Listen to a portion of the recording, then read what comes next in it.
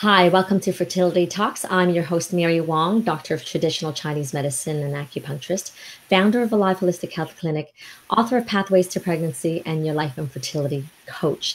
Tonight, I'm so excited to be talking about endometrial receptivity, aka, meaning we're talking about the uterine lining and its importance for implantation. And with us tonight, we have a very special guest. So I want to really thank you for taking your time out at your home on your spare time to be with us tonight. Thank you, Tiffany.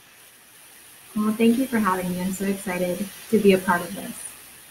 Well, it'll be a great conversation because this is a topic of debate, and people ask me every single day about their endometrium and about IVF.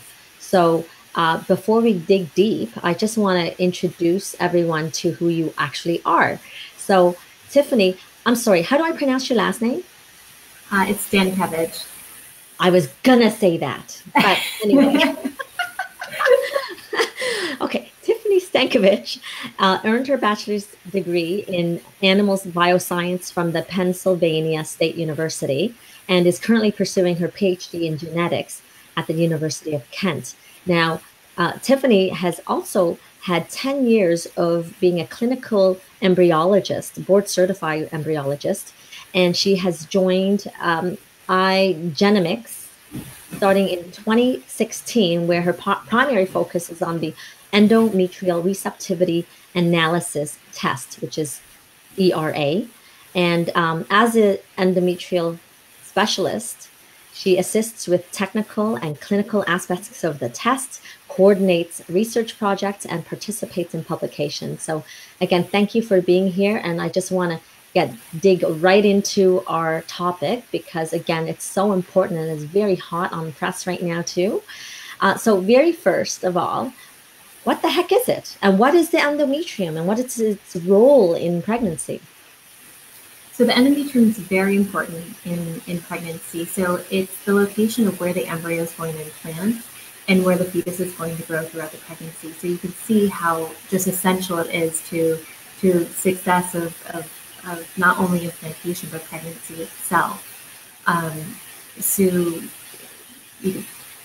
I'll let you go from there. Well, so then because the endometrial is definitely involved with the actual implantation. So what is endometrial receptivity? And then this whole talk about window of implantation. Sure. So endometrial receptivity is when the endometrium is ready to accept an embryo for implantation. So receptivity must be there in order for successful implantation to even occur.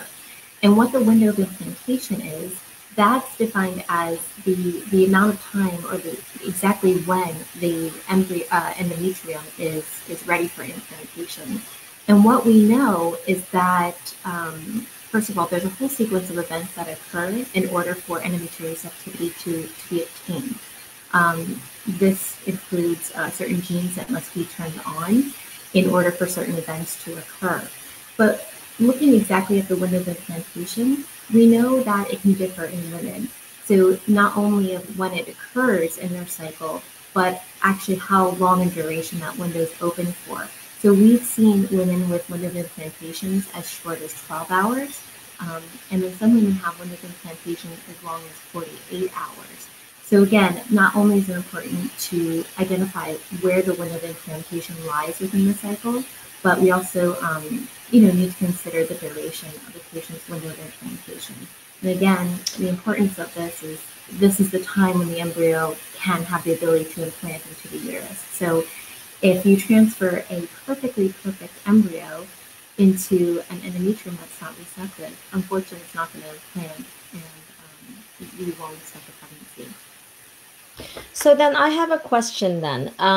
So when I did my IVF cycle, well, multiple times, but the one that worked, it was a frozen embryo transfer. And as you know, when they do that, when they, what I call hijack my body, and they don't even let me ovulate, and they use estrase, like an estrogen, and then basically not letting me ovulate and then produce the lining from that methodology, does it take away from the window of receptivity? Like, is there is the implantation window longer because you're using drugs to create this lining? Do you get what I'm saying? So not necessarily. And what is, I guess, very special about endometrial receptivity is that it's so personalized. So as I mentioned before, where the window of implantation lies depends upon each woman herself. So perhaps my window of implantation is 5 full days of progesterone exposure. So as you were referring to in a hormone replacement therapy cycle, where you undergo estrogen and then you're given exogenous progesterone, again, typically we would expect receptivity to be found about 5 days after progesterone starts. Right. But not every patient is going to be receptive at that time. And that's what we're finding out with the ERA test. So we would expect the majority of patients to actually be receptive with your typical, frozen embryo transfer cycle. Right. Again, 5 days after progesterone exposure. But what we know now, about 1 in 3 patients actually have a displaced window of implantation where they're not going to be receptive after that typical cycle that you're undergoing. So maybe they need less progesterone exposure time, or maybe they need more progesterone exposure time in order to achieve the window of implantation. Okay, so then that means, so just to go through the actual testing procedure, from what I know is then you would actually do this. Oh, what exactly do you do for ERA? So that's a really good question. So the ERA test is intended for patients who are undergoing a frozen embryo transfer cycle. So that's kind of the first thing to keep in mind. So these are for patients who have frozen embryo transfers. And we're just looking to see when's the best time in order for the endometrium to be in synchrony with the embryo, or the embryo to be in synchrony with the endometrium. So what patients will do, they'll undergo what we refer to as ERA mock cycle. So you pretty much will do everything the same as you would in a frozen embryo transfer cycle, except instead of transferring the embryo, your physician's going to take an embryo biopsy. So as I mentioned, in, say, a hormone replacement therapy cycle, you'll take your estrogen for anywhere from about 7 days or up to 2 weeks, and then your physician will start on your exogenous progesterone supplementation. And approximately 5 days after starting your progesterone, the physician will go in, perform endometrial biopsy. We'll receive the endometrial biopsy of iGenomics, and at that point, we'll go ahead and we perform next generation sequencing on that sample. And essentially what we're looking for is to see what genes are turned on and turned off, because we've associated specific genes and their expression to a receptive endometrium, and specific genes and their expression to a non-receptive endometrium. So we look at each patient's sample and we can say, okay, yes, because these specific genes are turned on, this patient is found receptive. However, in this patient, these specific genes are turned on, which indicates she's non-receptive. And in those cases, we can give a recommendation for what we refer to as a personalized embryo transfer. And what this may mean is that the patient, we might come around and say, okay, you need 12 hours more of progesterone exposure in order to reach that receptive phase. So it's the epitome of personalized medicine as far as the endometrium receptivity goes. Right. So, and this is beyond the thickness of the lining, right? Because traditionally you just solely base it on, okay, you've got 8 millimeters, you're good to go, right? You're absolutely correct. So, we're taking it one step further, and we're actually looking at the genetics of the endometrium and using a molecular test, which tends to be, overall for any test a little bit more reliable than just, say, visually looking at something, since there is an aspect of, subjectivity to that. So because you say, 1 in 3 may have a displaced uterine lining receptivity. So are there cases where you say, hands down, this is really important for someone to use as a test? Or are there cases where you think, you know what, it's not necessary? So at this point in time, based upon the research we've performed and the clinical trials that we have, the ERA test is intended for those patients with recurrent implantation failure. So that's, one or two failed embryo transfers with good quality embryos. And what we found again in that population, about, as I mentioned, 1 in 3 of these patients are going to have a displaced window of implantation. What's interesting, we had a clinical trial several years ago in specifically those patients with recurrent implantation failure. So these are patients with 4, 5, 6, failed implantations after IVF. And when we essentially, quote unquote, fixed their IVF cycles and accounted for the displaced window of implantation, their pregnancy and implantation rates return to what we normally would see in those patients who don't have recurrent implantation failure. So what this tells us is that this asynchrony between the blastocyst and endometrium may be a reason why these patients are suffering over and over from failed implantation, and could be the answer they're looking for. Now, whether or not that this indication will be expanded, we have yet to see. One thing that Igenomics certainly prides ourselves in is that we are heavily invested in research. So we have over 30 people in our company just dedicated to research and development. So there is a trial that we're finishing up at this point where we looked at the utilization of ERA in your everyday first-time IVF patient without a history of recurrent implantation failure. Okay, right. So that's what I want to know. It's like, do you still use it just for first-timers? But, I do have a little concern because, for those that actually don't have an implantation issue, and then sometimes it's literally just egg, like even when the embryo has been tested and it's chromosomally normal. Like literally, sometimes I don't believe that it's still necessarily a baby, right? Like it's not so, nothing is 100%. And I don't think that this is 100%. You might be biased because you work for the company. But like I mentioned, and I had, for example, a patient who is now currently very pregnant. I thought this was interesting. She says, oh gosh, like I'm Jewish, and I have this set date for embryo transfer, but do you think it's okay for me to push it to this auspicious date? So I thought, well, if you're looking at ERA, they might say no, but you're not doing testing, and she didn't want to test. I said, well, you have to be comfortable with your choice. So in the end, she opted to choose the auspicious date, which was like 4 days after the recommended time. And she's currently pregnant, like at least 24 weeks in. So, wow, that's amazing. Right. So to me, it's like, well, I don't think it has to be for everyone, but how do you really discern? Yeah, and I think I absolutely agree with you. I think that, as I mentioned, if you ask us, we say, okay, our indication is for patients with recurrent implantation failure. And even looking at that study where we're testing in your everyday first-time IVF patients without a history of implantation failure, we found that approximately 1 out of 6 of these patients had a displaced window of implantation. Sorry, hang on 1 second. I don't know why, but you're a little fuzzy. Can you repeat what you just said? Sure. So in the first-time IVF patient group, about 1 out of 6 have a displaced window of implantation, so around 15%.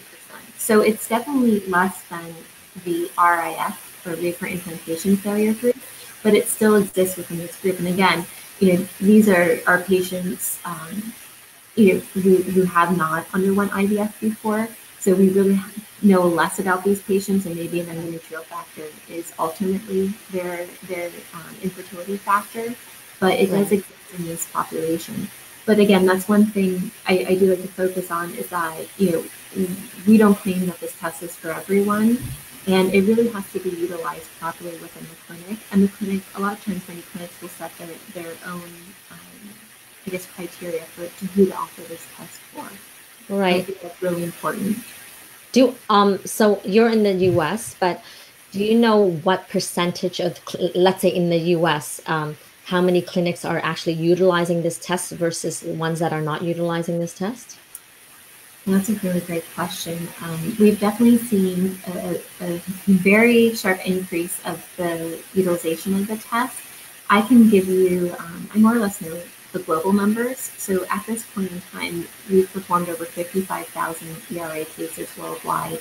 from Okay. over 1,500 clinics. So Okay.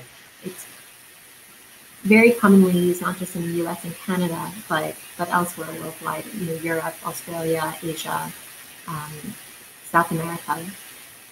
Okay. And so what happens? The biopsies are taken from whatever clinic they're at, and then they send it to the US then for testing?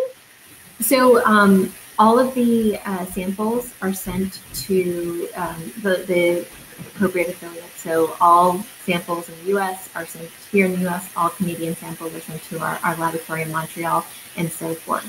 Oh, okay, okay. All right. So there's a division in Canada, division in the US for testing. Okay. But it's not at the local fertility clinic for those that are watching. Yeah, so it's only the biopsy portion and the actual uterine mock cycle. So your standard blood work and ultrasound checks are performed at your clinic, and then the biopsy sample itself will be sent to our laboratory where the analysis will occur. Right. So yeah, so for those again who's just joining in, doing the endometrial receptivity, oh my gosh, I can't say it. Receptivity um, testing, you would do a mock cycle, meaning you're not going to go for the embryo transfer. And I see some women, and in fact today this woman came in and says, "Oh my gosh, I only have two precious embryos left. They're frozen." And I'm considering I would like to do ERA. So I said, you have to watch this interview tonight and see if it's for you, because she's had a couple of failed transfers, but she's also had a couple of failed IVF retrieval to making no embryo. So to me, I'm like, ooh, is it really the receptivity or is it egg quality? Right? So it's hard to say. And it might be both. Um, Yeah. what's really interesting, so again, we're very heavily invested in research. This past summer at the European conference, we actually presented our pilot study looking at patients who underwent failed eucoid embryo transfer. So up until about, I think probably 2 or 3 years ago, we've always focused in the IVF community on the embryo. It's always, okay, is the embryo good quality? Is the embryo chromosomally normal? And we thought if we have a good quality chromosomally normal embryo, there's no reason why it shouldn't implant. And when we do see those implantation failures with, quote unquote, like I said before, you could have the perfect embryo and transfer, but if the window of implantation isn't open, it's not going to implant. And finally, we're looking at the other side of things, which is the endometrium. And for years, we've always treated every woman to be the same. Okay, you should have receptivity after 5 full days of progesterone. But I think as all of medicine is moving towards personalized medicine. This is just an example, here in IVF. So, anyways, going back to the study that we conducted, all of these patients have never had a successful pregnancy despite transferring a chromosomally normal embryo. And when they underwent the ERA test, 73% were found to have a displaced window of implantation, which Okay. is to date the highest, displaced group we've seen so far. When we adjusted for the displaced window of implantation and transferred the eucoid embryo, so this was the first transfer cycle following the ERA, we had a 95% cumulative pregnancy rate. That's So awesome. it's amazing. I mean, it just Mhm. goes to show working together with the embryo and endometrium, what can happen. And I kind of, bring up an example. You can, if you say plant a flower in poor soil, you probably won't have growth. But when you take care of the soil and the plant, you can have a beautiful flower. So it's very similar to that. So we think the endometrium is the soil. We have to make sure we have good soil in order to produce a healthy pregnancy. 100%. And I don't know if you know anything about acupuncture and Chinese medicine, but that's definitely what we espouse. We say we need to cultivate the soil before we plant the seed. And Exactly. we try to do that by, increasing blood volume through the uterus. So when we do frozen embryo transfers, and there's some research out there that also talks about doing acupuncture for months leading up to help that endometrial receptivity. So doing that kind of testing with this kind of integrative medicine, I think that's really helpful as well for those that are watching. So thank you for that. Now, I do have one more thing to add, actually two more things. How much does it cost? Because it's an add-on. It is an add-on. So there's a cost to the test itself, along with, so we have our fees, and then typically the clinic also has their fees. So you have to keep in mind, if you're utilizing a hormone replacement therapy cycle, you are adding estrogen and progesterone. So those are medications you'll need to buy, plus the cost of the biopsy, and then other fees such as ultrasound and blood work. The ERA test can also be performed in a natural cycle. So this is where you would go off the body's own hormones. And in that case, instead of adding progesterone, your body would just make your own progesterone, and we would go off that. So in those cases, we ask for the biopsy to happen about either a week after you have a natural surge and you ovulate, or a week after if you're given an HCG trigger shot to trigger ovulation. So that can probably save money on that end by going the natural route versus a hormone replacement therapy cycle. So with that said, the short answer, it would depend on from clinic to clinic and cycle type to cycle type. Well, but like, are we talking $1,000, $5,000, $500 for the ERA to add in? So for the add-in, just the ERA, it's less than $1,000. Okay. So the prices differ for Canada and US. So I don't know the conversion Canadian dollars versus US dollars. Yeah, a lot more. But anyway, that's another story. We won't talk about that. So my other question, which is actually not about ERA, it's about matrix. Do you know the difference between the two? So with matrix, I'm honestly, I'm not super familiar with that. It's not a test that's used in the United States. But from what I know, so I think right now it's being primarily used in Canada. So the important thing is that with the ERA test, it is a genetic test, a molecular test. And as I mentioned before, when you have molecular tests, it's more objective. So you're not just relying on morphology or grading from, say, a pathologist or histologist or ultrasound technologist in that case. So we look at the expression of 248 genes, and we have to think as endometrial receptivity is quite a complex process. So there's a lot of things that go on in order for receptivity to be obtained. And it would be very difficult to understand the complex process by only looking at one aspect of the endometrium, such as ultrasound or like you mentioned before, even endometrial thickness. So by assessing, many genes, we're able to get a better overview of receptivity and endometrial health in that way. So they are two different tests, so it's very difficult to totally different. I mean, I know that, in matrix, they do it at the same time of the cycle that they're doing the frozen embryo transfer, right? And it is more of an ultrasound and done, I forget, like a couple of days or maybe even a day before, something like that. But it is more of an ultrasound. So obviously no genetic testing at all.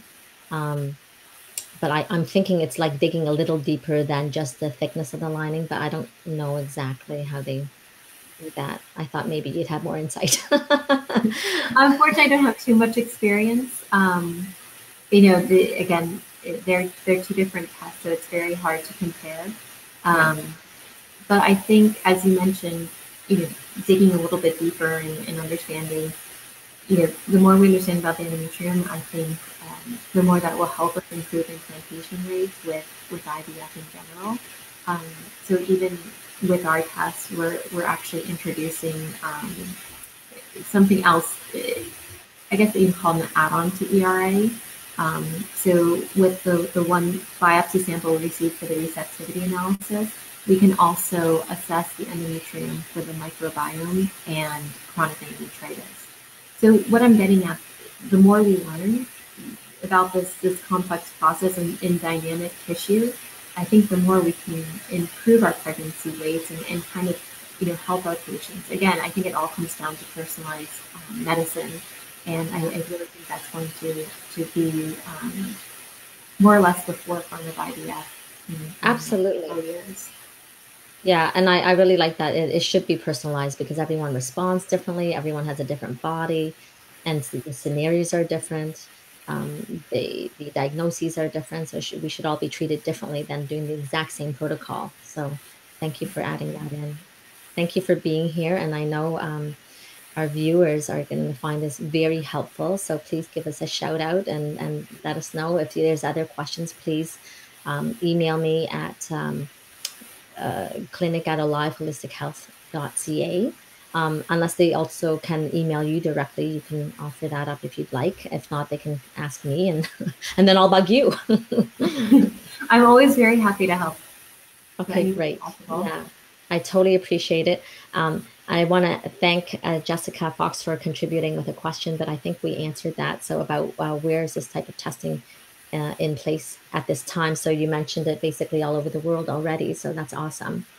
And so again, thank you for joining us. And for viewers, I just want to thank you for being here. And next week we'll have another live post. And please scroll down below. We've got a whole whack of different interviews. And on Monday just past, I had an awesome interview with Dr. Baratz with regards to fresh versus frozen. And, more and more people are definitely going to freezing. And as you say, with ERA, you can't even do it for a fresh cycle anyhow. So that's another indication. So please check them all out. And if you don't have Facebook, and if you've been watching this on YouTube, then you can scroll at marywong.life, and I have a whole whack of videos there, same ones, converted. And this Sunday, I'm doing a live fertility circle. And for those of you who have joined me, this will actually be my last one. And because we're going to make way and make room for creating a new online fertility program that will serve you. And so this one will be last, and it will be live. And we're talking about the fertility mindset. And it'll be 90 minutes. You can come on with your Q&A, but I will be training you and teaching and providing very practical advice and tactical advice. So that's this Sunday, November 11 at 11 a.m. to 12:30 p.m. And you can again join through marywong.life. Okay, so please join me. It'll be freaking awesome. You'll be transformed. And let's get this conversation going and make a difference for you. Okay, so have a great night. Thank you again, Tiffany. And perhaps we'll chat later and have you come on and we'll talk more because you'll have other things to share. I think so. I would love that. Thank you again for having me. No problem. Okay. Thanks, guys. See you next week. Take care. Bye. Or see you Sunday, hopefully. Bye.